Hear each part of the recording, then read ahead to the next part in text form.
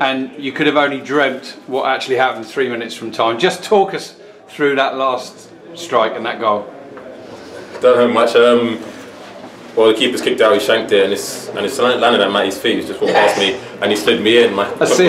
Put my head down, put my foot through it, and it's gone in. Really, that's all I can explain. But Coley wants to mention. Well done, Coley. Oh, you could say to the bottom. Yeah. To be fair, it's a great team performance throughout the game. Even watching from the sideline, we could have been 4-0 up at half time, and lucky for us, we've worked and worked, and we've got the goal at the end. Well, we got the 3 points, which is the main thing, and we've kick-started our season. From the players' point of view, and I know you started on the bench, but a lot of you guys were making your home debut tonight. What did you think to the atmosphere in the ground and the welcome back for Gary Waddock and the players that he's brought in? I thought it was tremendous. It was unbelievable. Yeah. Honestly, I played at Vicarage Road and other stadiums, played at Bournemouth, and this probably matches them, if not better them. And it was unbelievable from the fans today. Credit to them to come out and show us some support. And yeah, they pushed us through and got us the 3 points in the end.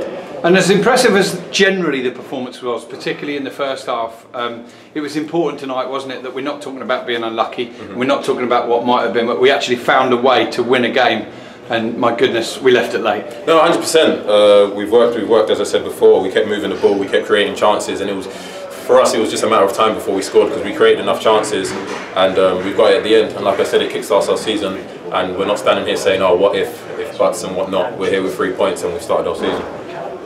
Great work defensively. We'll talk to the skipper in a minute, but clean sheets are always vital if you're going to succeed in any division. A word for your defenders tonight. Oh, unbelievable. Like I said, the whole team performance in general, defensively, from the midfield two to the wide players that started, even the front two. Everyone worked their socks off, and Coley as well in goal made some terrific saves as well. So we've done unbelievable today as a team, and hopefully we can push on from here. We've had a lot of new players, some of which have had to wait a long time for their first goal. Very, very few will have actually smashed one in as hard as that at the East Bank end.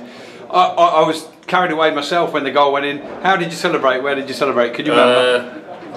In front of the singing lot.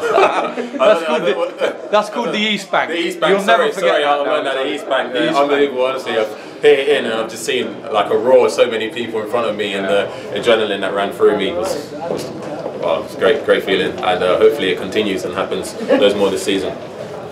I'm not 100% sure on this. Were your parents here tonight? They were somewhere.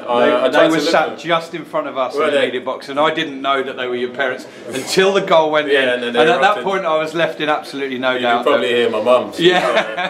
She's always been the loudest since I started playing football. She's always on the touchline screaming the loudest out of anyone, and my dad's the cool and composed one. But no, the main thing is that the team got 3 points today, and like I said, we'll push on from here, go again on Saturday back here at Wrexham. Well, congratulations. Enjoy that moment. Enjoy scoring in front of the East Bank for the first time. And a very valuable goal it will prove to be as well. Thanks for joining us. Thank you very much. Cheers, mate.